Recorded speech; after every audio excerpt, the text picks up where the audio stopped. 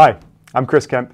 Welcome to the SaaS Insights vlog, the vlog mini-series where we share tips and insights on the fascinating world of SaaS contracting.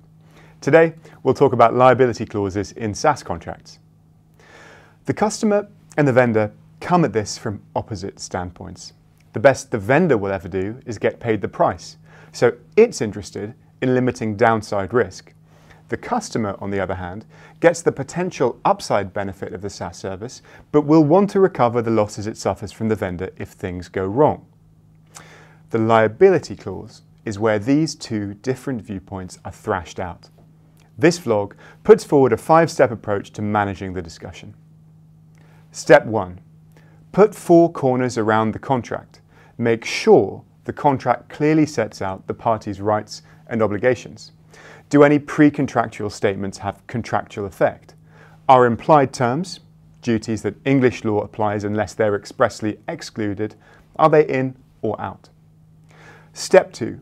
Recognize the types of liability that by law can't be excluded or restricted, like liability for fraud or negligence causing injury or death.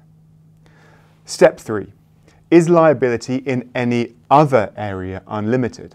For example, there's a category of indemnity liability that market practice can recognize as unlimited, typically covering claims for infringement of IP rights. Step 4. English law distinguishes between consequential and direct loss.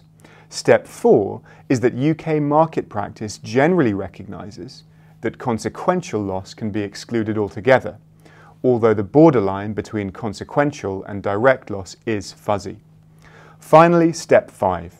This is to address direct loss, which is generally either wasted expenditure or the cost of an alternative. A common formula in SaaS contracting is to establish capped liability for direct loss by reference to a measure of contractual value, annual subscription fees for the SaaS service, for example. That's it for today. Thank you very much for watching. If you'd like to hear more from us, check out our blogs and vlogs at kempitlaw.com.